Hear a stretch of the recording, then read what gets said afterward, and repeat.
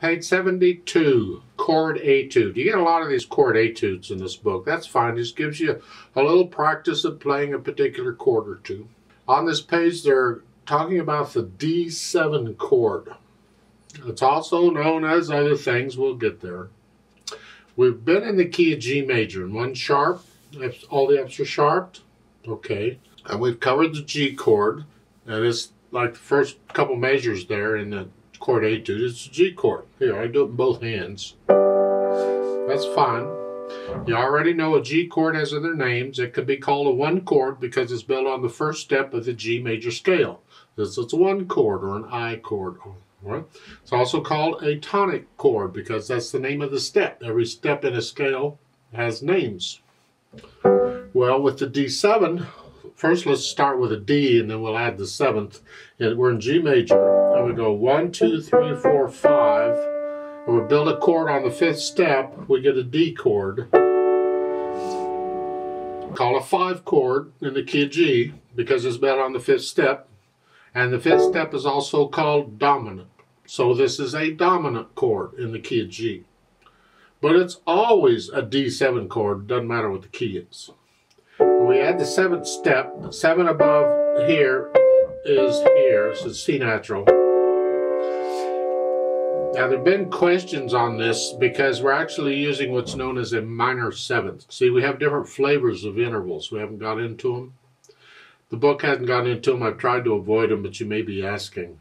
Because when you talk about the key of D major, we'll get there eventually, has two sharps, an F and a C sharp. So it would be here for D major. That would be the D7 chord.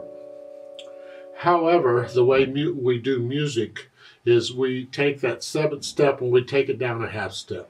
So it's here. We're using that instead. And this is known as the D7 chord. If you want that, it's called a D major seventh because it uses the major seventh.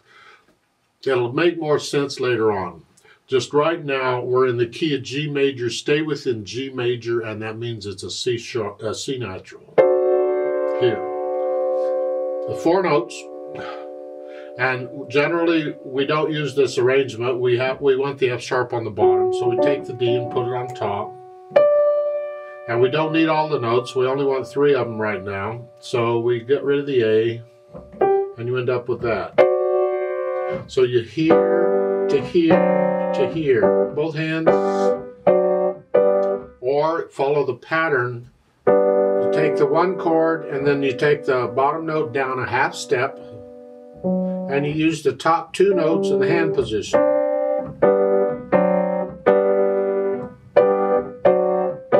Remember C major, we did that?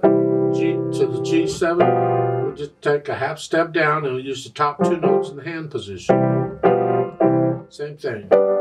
You can do that with any key. Use this pattern on any key, you'll get the 5-7 chord of the key. I just need you to understand a little more about it. So where did it come from? How did we get a 5-7? And what's the 7 all about and all that junk? You'll learn to recognize these in the music, and it makes reading music a lot easier because you're just looking at one thing rather than a bunch of notes.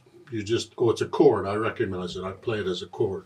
Now let's talk chord etudes. No big deal on this once you got the chords down. It's 2 lines long with a repeat sign, so it's 4 lines long. Treble and bass clef, 1 sharp. We're in the key of G major. Make sure you can do the G major scale, blah, blah, blah. You know all about that. 3/4 times, so it's only 3 counts. We just got quarter notes and dotted half notes, so we should be good to go, I hope. I'll take both hands together because that's that works out. You're just playing chords. Broken chord and then a block chord. You want to get to where you can play this without looking at the keyboard too, where you can make this change with a half step change or 1 key different without looking. Dynamic, well, it's really, it says MF. You should practice this softly and in the middle and loud. You really ought to try this. It's how much weight am I using? If I play it really soft, I'm using very little weight, very light, very little weight. If I play it loud, I'm heavy, a lot of weight. And claps the wrist. Now keep the wrist flexible. Don't play with a stiff wrist. As far as the speed goes, again, it's up to you. not fast or slow, it's in the middle. Just make it accurate. These quarter notes are all even, bum, bum, bum, keep the beat even. Okay.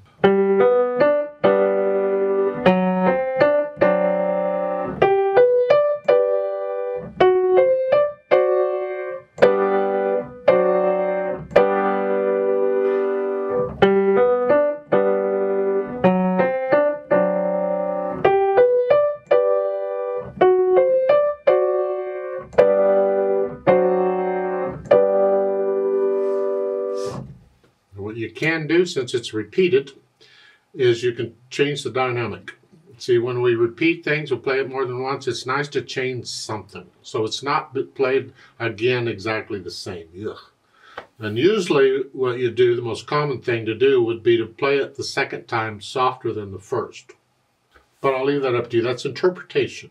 Also, if you're having a problem in the right hand on the D7 chord up here, you don't want to be up here, then you can stretch out and finger it too. You can finger it that way too. It's another fingering for it. And there are times in music where you'll need to finger it this way, regardless of how big your hands are. The idea is if you can reach an octave, D to D here, then you can reach that. So yeah, you should be able to do that. But this fingering is good too, if you can do it. I forgot to talk about the articulation. That really is just slurs. Just slur them as best you can. You can't connect because of the repeated note, but you get as close as you can. And then lift up between them, like taking a breath. Lift up. Lift up. So just lift up on those. And the chords at the bottom, the last four measures, here, connect them as best you can. And you notice in the last two measures, you have all these curved lines going. Well, that's because they're tied, and every note in the chord has to have its own line, because we don't always tie all the notes in a chord. Sometimes we just tie some, or one, or whatever. So that's why you have to have 6 curved lines there, because we have 6 notes. Let's play this together slowly and double check the notes and the rhythms. I'll give us 3 counts, and we will repeat it. 1, ready, go. 3. 2, 3. 2, 3. 2, 3. 2, 3. 2, 3. 2, 3. Tie, 2, repeat. 3, 2, 3, 2, 3,